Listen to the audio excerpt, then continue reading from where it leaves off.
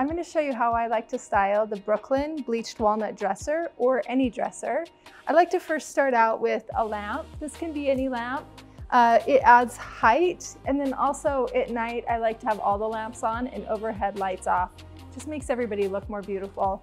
I'm using an antique mirror above the dresser, and then I'm going to start layering in objects. So this one is a favorite book of ours.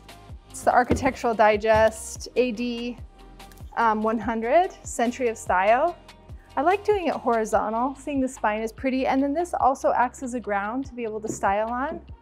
Next up, a set of coasters. I feel like in bed, on nightstands, you always need this. You might need it on your dresser if you're folding clothes on the surface to be able to put your drink down. We want to protect the surfaces best we can. These are made of alabaster.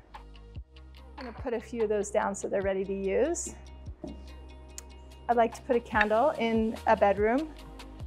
Having that little flame on at night just is really comforting, and to be able to smell a beautiful smell. Next up is our candle snuffer.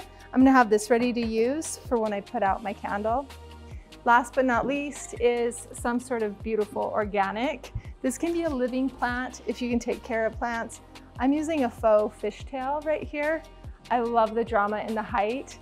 Even like you can get a palm at even Home Depot or anywhere that's living, but the height just sort of makes the room. Also, I'm styling with a really tall mirror, so we got to speak back to that. Really minimal styling. We want to leave room on top of the dresser for any other activity that you need to do, pile of clothes before you put them away. And that's how I style our Brooklyn bleached walnut dresser.